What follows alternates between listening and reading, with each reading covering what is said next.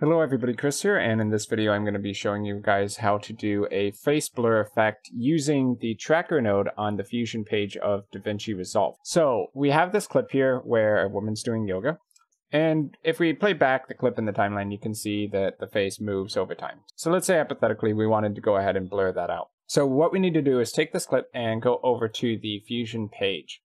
So the first thing we're going to need to do is get the data for the tracked position of the face. And we're going to do that with a tracker node. So after media in, we're going to want to right click on the line and go down to add tool and then do tracking and tracker.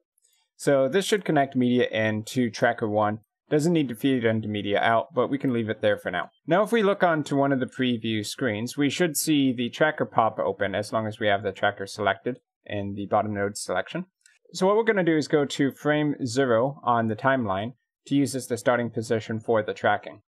And then we need to drag the tracker into position. So in the top left hand corner there'll be a tiny box, so you can click on that to drag it to where it needs to be and find where it is more or less zoomed in on the person's face.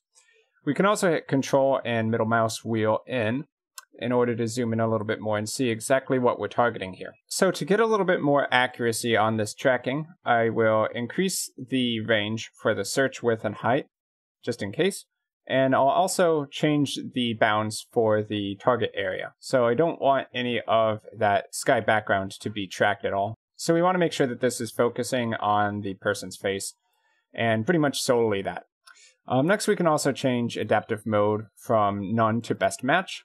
So changing it to best match will have the tracker reacquire the pattern as lighting changes on the face may shift a bit over time.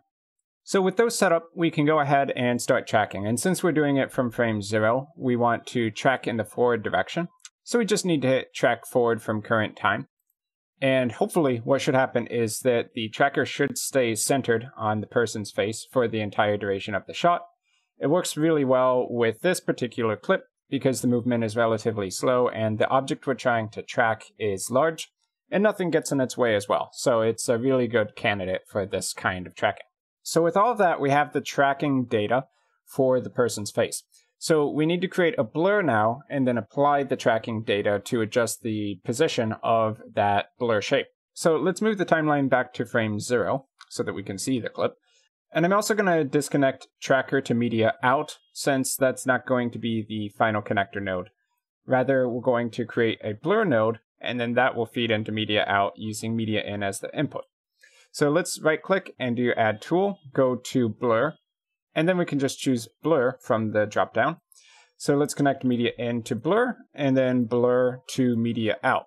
Now if we take the blur size in the inspector and we increase it beyond 1, it's going to blur out the entire clip. So how we blur out specifically the face and not the entire clip is that we apply a shape mask to the blur, and then that'll connect as this blue connector here. So we can do right click and add tool, go down to the mask nodes and find the shape you want to use.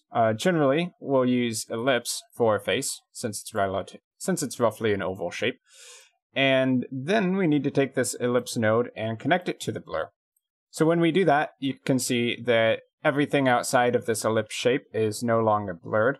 So we just need to position and size the ellipse shape on the person's face now.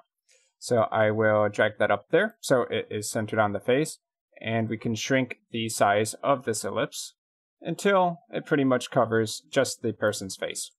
We can adjust that position a little bit more if we so choose. We can also go to the blur and maybe decrease the blur amount a bit. It doesn't need to be that extreme. So the final step is that we need to apply the tracking data to this face shape. As you can see, right now it doesn't move across time with the person's movement.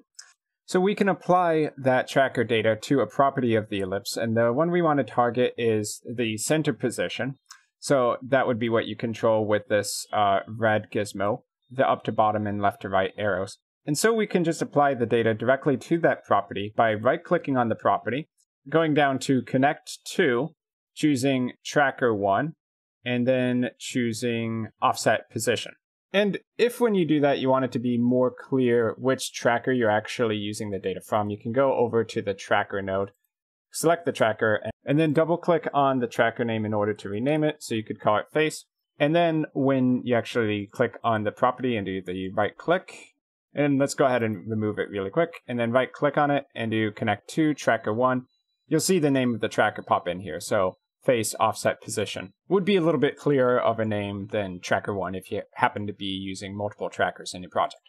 So anyway, once you've applied the tracker data, the offset position, then when you hit play on the timeline, it should move in line with the tracker data that we got earlier. So when we hit play, you can see the person's face is moving, and the ellipse is also moving along with the face, which is exactly what we want.